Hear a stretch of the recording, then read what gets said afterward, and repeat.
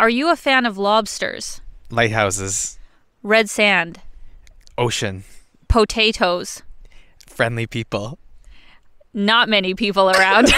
Then Prince Edward Island is for you. This is actually mine and Ryan's first time to the smallest and least populated province in Canada. Ryan, what would be your first impression so far?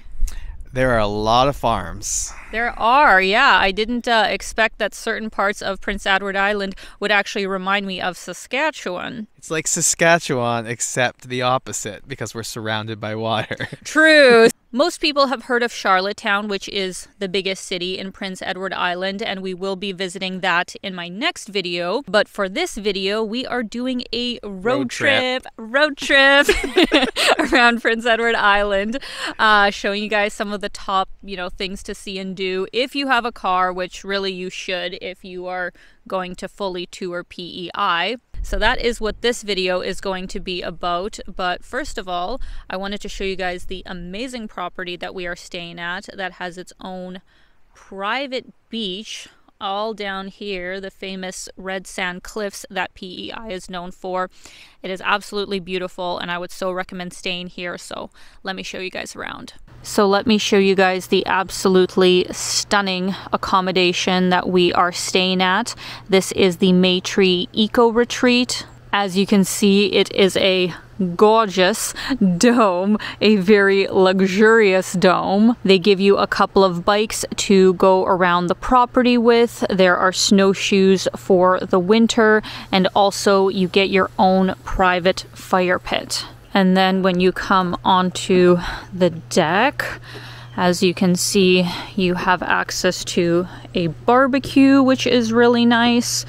There is a lovely seating area, and my personal favorite is the jacuzzi. How amazing is this to come home to after a long day of exploring the island, have a drink. They have lovely twinkle lights.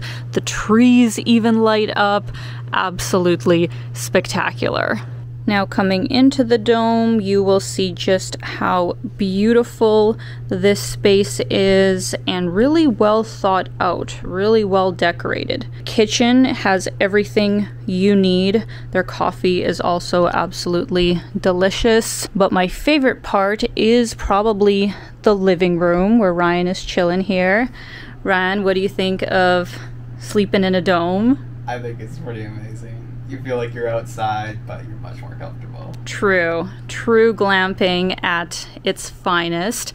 And then to the left here, we have the bedroom. Super comfy bed, really nice sheets. And what I really like about this property is that they did a very good job at making it feel like 4 separate spaces. Like you have the bedroom, which is its own space. You have the living room seating area. You have the kitchen, and then you have the washroom, which is also beautiful, and that I'll show you guys in a minute. So this is the beautiful washroom. They also give you 2 fluffy robes to wear while you're on the property.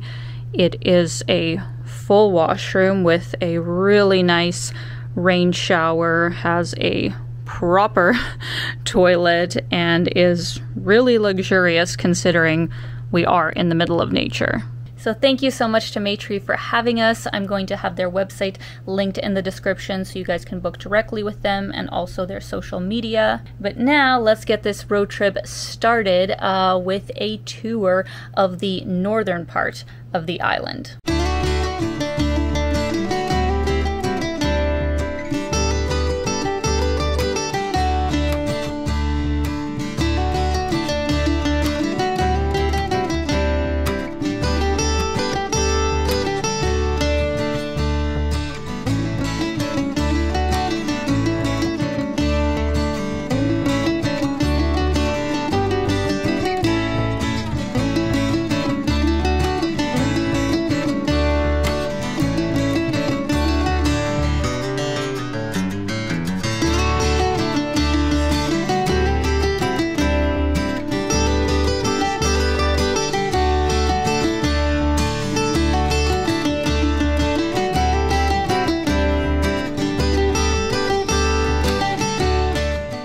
So no visit to PEI would be complete without a visit to the Green Gables Museum. That's right. I actually didn't realize just how big of a deal Anne of Green Gables, the very famous Canadian piece of literature that was written here on PEI by Lucy Maud Montgomery. I didn't know how big of an international sensation this book truly was, and that is evident by the hordes of tour buses that are here right now. So for those of you who are also not so well versed in Anne of Green Gables, it is a famous Canadian novel that was written by Lucy Maud Montgomery in 1908. It is looked at as a classic children's book that gained notoriety all around the world.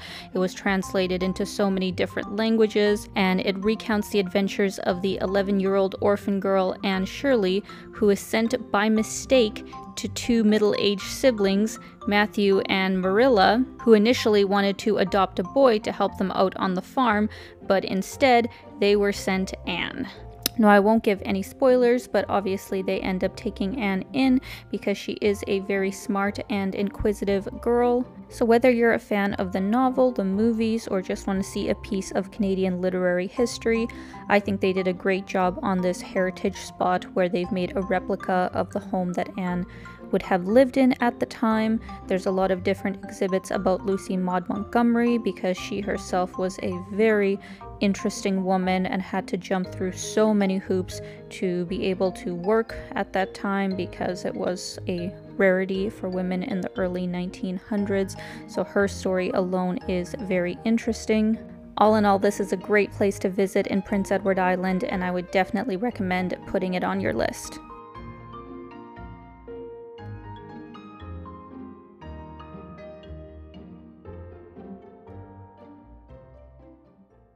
I think we arrived a week too late, Ryan. Maybe 2 weeks. Maybe 2 weeks. It's surprising. Cavendish, where we are right now, is a really famous resort town here in PEI. And as we were driving around it, everything seems to be closed. Even where we are right now, Cavendish Beach, which is in the national park, kind of on the northern coast of PEI, the booths were closed to actually pay to get in the park, which is nice. Yeah. But that means they're closed for the season. So I'm not sure where we're going to have lunch today because all the spots I had marked off when they were open are now closed. So for lunch, we are going to enjoy the very salty air. We're on a diet, Ryan.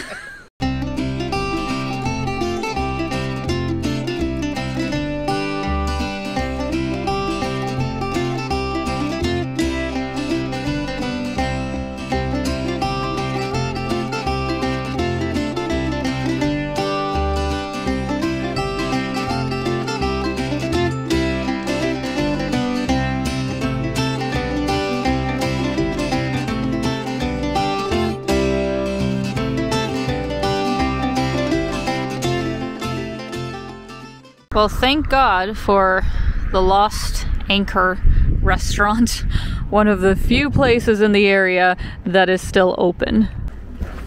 The door is not the door is not locked, just use your muscles. I love it. Wow, that's my kind of place.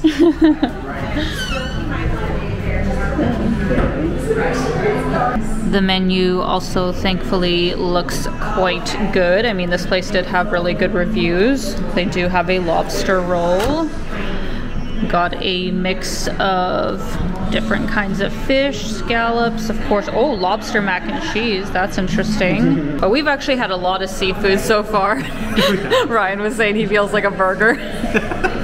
Look how good this looks. We got seared scallops. We got fresh veggies, I imagine, from this area since there's a lot of farms. Of course, the potatoes, I assume, are from PEI. I guess you got a lot of potatoes with your burger. Look at this. It is a beautiful burger. That's very, very nice. All right, we are going to do a taste test of the scallops and the potatoes. They're like two of my favorite things. That's delicious. That's a good scallop. That's a good potato.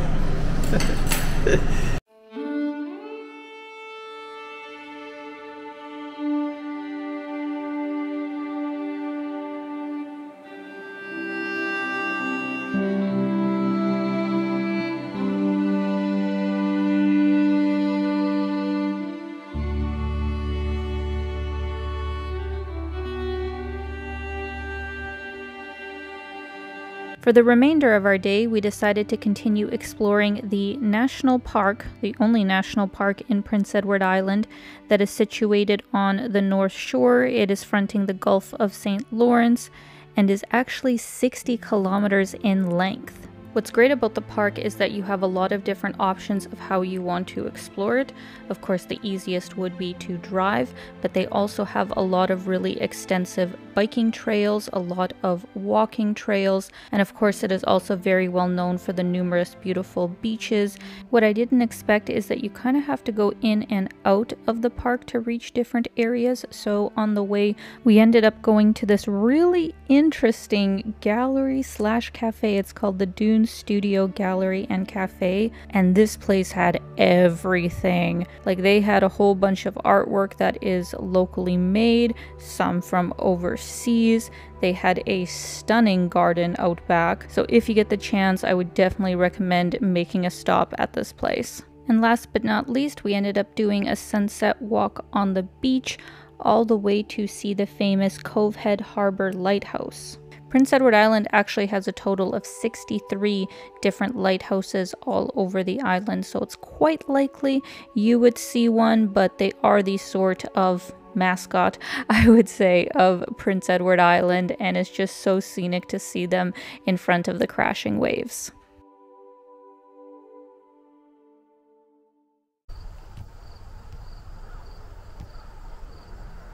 So to finish off our PEI road trip, we are doing something that Ryan is super excited about. We are here at Hillcrest Farms, and Ryan, can you tell me why this place is so special? Yeah, this is ranked as the 13th best disc golf course in the whole world. Oh my god. And it's a pretty professional level course, and it's Alina's first So course I'm gonna suck. ever. And the other cool thing is that it's an honor system to play, just $10 a person, so we're gonna put that in here. And I feel that encapsulates PEI from our experience so far, where everything is the honor system. When you're driving along, you will even see signs with like farm fresh eggs or something else that they're selling, and they just have the products there and a box to leave your money. So it's just such good people here with high moral values that they are able to do that. Super cool.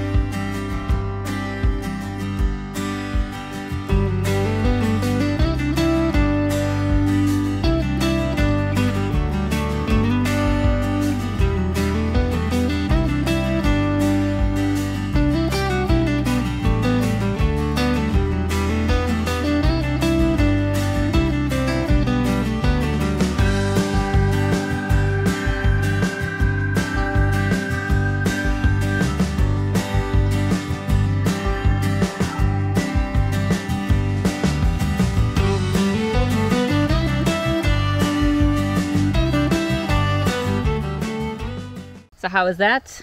Best disc golf course in Canada. Fantastic.